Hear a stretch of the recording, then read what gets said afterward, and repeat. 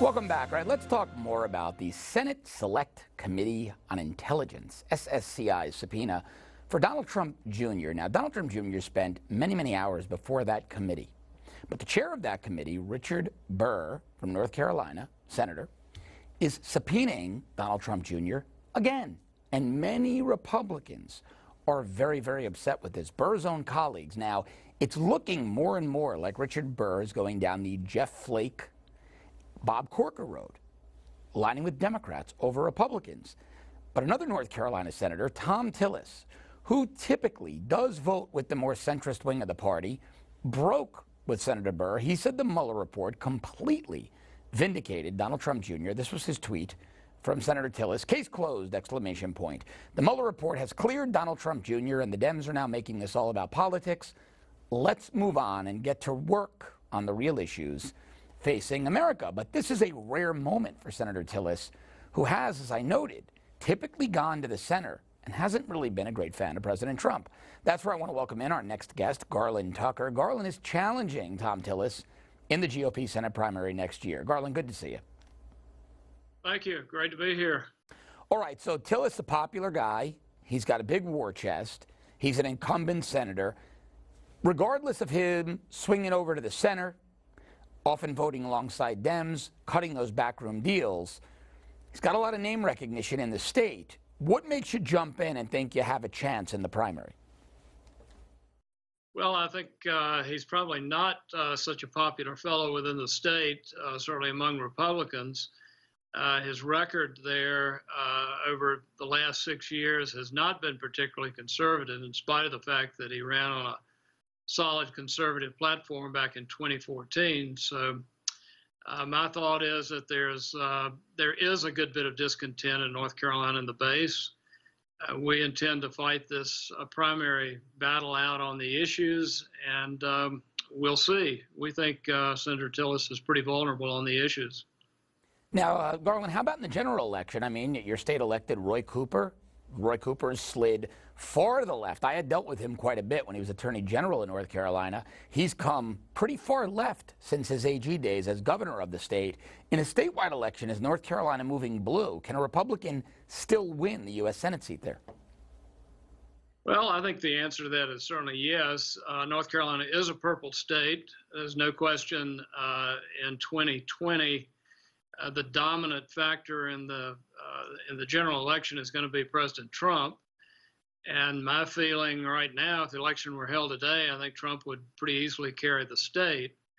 I think that's going to be helpful to whoever the Republican nominee is, whether it's Tom Tillis or me or someone else. And I think the Republican base in North Carolina remains basically very conservative. Yeah, look, I tend to agree with you on that. So Conservative Review, popular website, they do a rating of every politician in the country. They give them what they call their Liberty score. And it's pretty thorough, pretty comprehensive. And Tom Tillis did horribly. He received an F from Conservative Review. He was considered 62% liberal, 38% conservative with his voting record. So is this really the crux of your primary challenge, that Tom Tillis is a rhino Republican in name only, and that he can't be trusted to be a solid conservative for Republicans in the state? That's absolutely the crux. If Tillis had lived up to the platform that he ran on in 2014 and was running for re-election today, I wouldn't be running against him. I'd be supporting him. But he has not delivered on that 2014 platform, and we think there's a real opening here.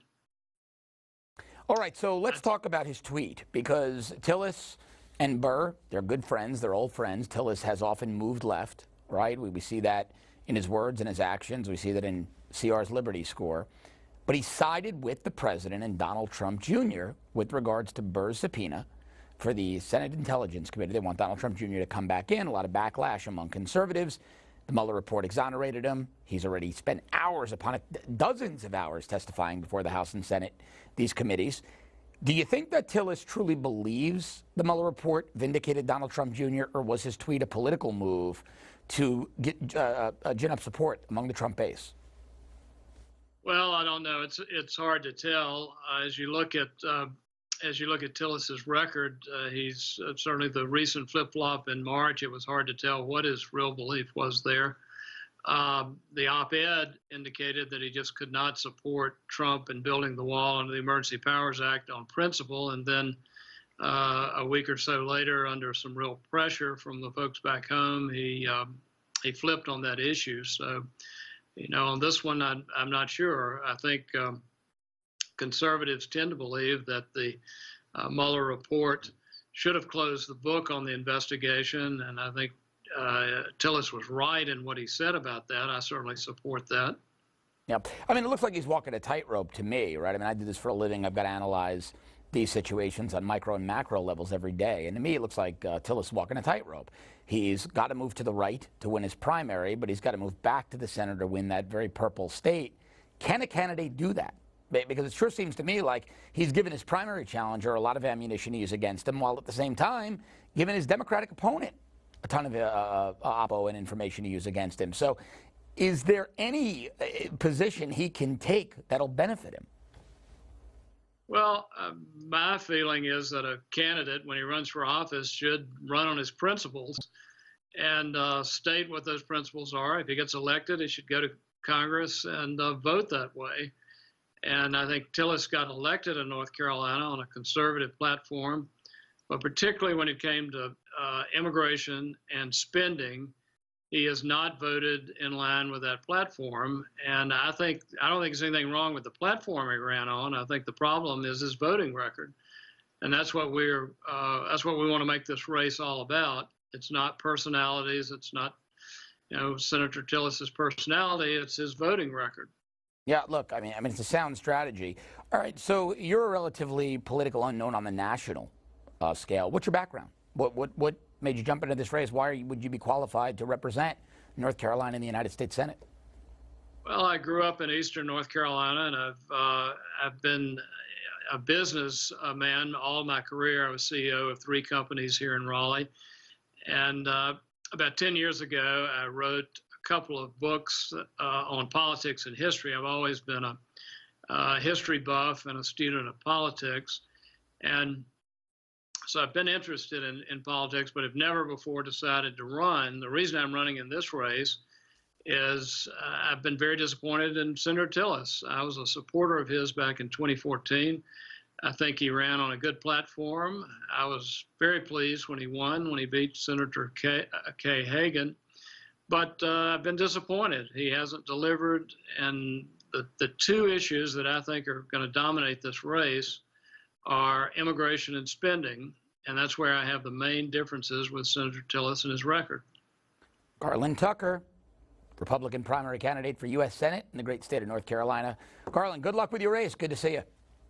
Great. Thanks for having me on. Have a good day. All right, coming up, I'm going to give you my take on these establishment Republicans trying to take down the president.